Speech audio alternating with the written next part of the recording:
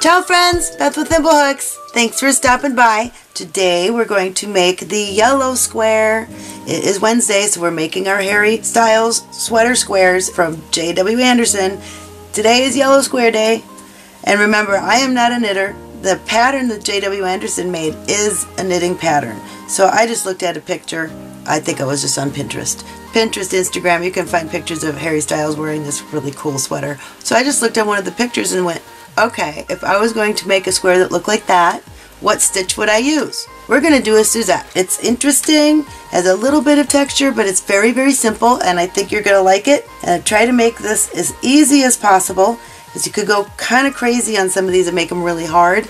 I'm just trying to make them easy. So let's get started on the yellow square. I hope you're enjoying my video and my channel. If so, please click that button to subscribe. Thanks! I'm using Big Twist Value from Joann's, and it's really soft. There's a lot of yarn on here. You're going to like this very much. It's really, really soft. It's a 4-weight. This is what we're making today. And remember, 5.5 by 6.5. It's not quite a square. It is a rectangle.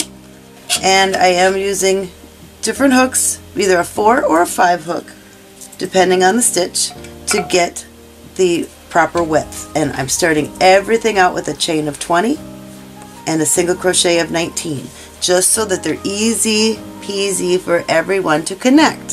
When we get to that point, you will be very excited if they're easy to connect. So everything is 19 here. The sides are not going to be the same, but you're always going to have one base row and the top row that you'll be able to do just fine. Varsity Yellow from Big Twist. Let's get started. So we're just going to do our little slip knot. 5mm hook for this one. 5mm. This is my Prim. I love this. This is one of my babies. And we're going to chain 20. 1, 2, 3, 4,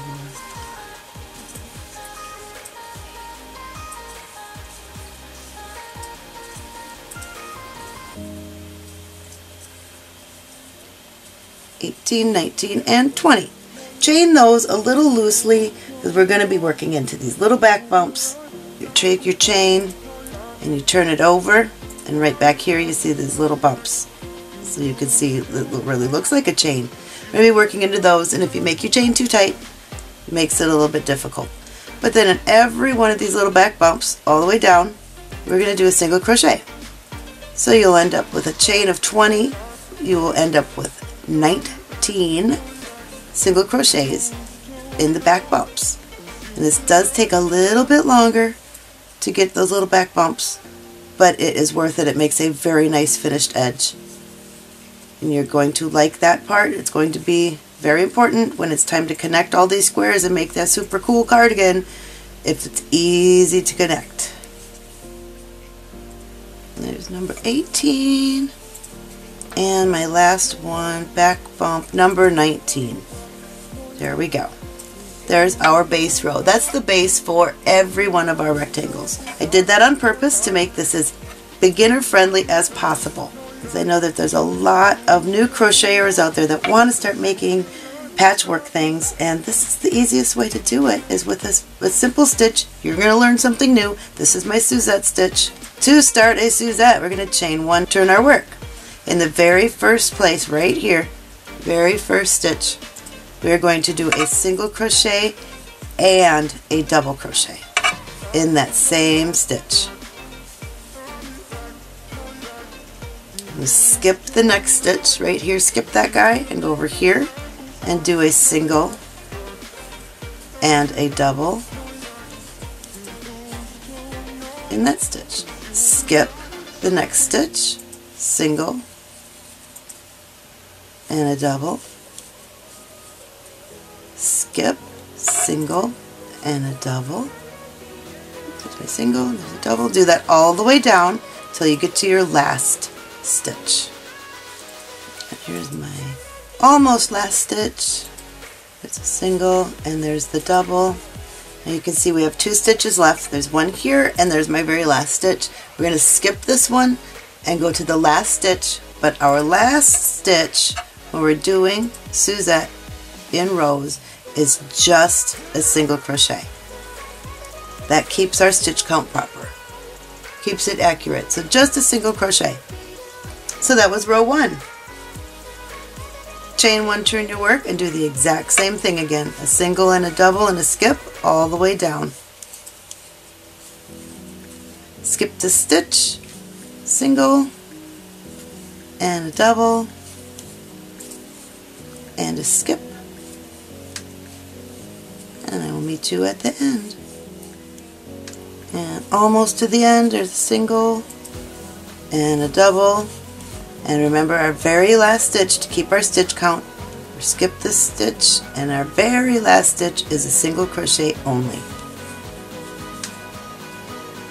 And that's all there is to a Suzette stitch. It's just a little bit of texture, it's fun, and it resembles the yellow square of his sweater. Right, so we just did our base row, and then we did 2 passes of Suzette. What you want is 17 passes of Suzette. So when you get to 17, I will meet you right back here as we're almost done. So I'll meet you when I get all 17 of my Suzette rows done. Alright, there's my last single and a double. And then we're going to skip this stitch, go to our last stitch, single crochet. So there's my 17 rows of Suzette. Now we want to make a nice finished edge that matches this finished edge. So chain 1, turn your work, and single crochet all the way down. 19 single crochets, 1 in each stitch. Almost done. Last stitch. And then you just finish off and pull it through. And we're done. And it's going to be approximately 5.5. By approximately 6.5. So there you go. And according to the J.W. Anderson pattern, even though it's knit, the square count will still count, will still be accurate. You want 18 of these squares. Make your 18 squares and meet me back here next week for the next color. I already did orange. Here's yellow. We've still got 3 more to go. So thanks for stopping by. Thank you for supporting my small business. Please subscribe to Thimblehooks and stop back soon. Thanks. Bye.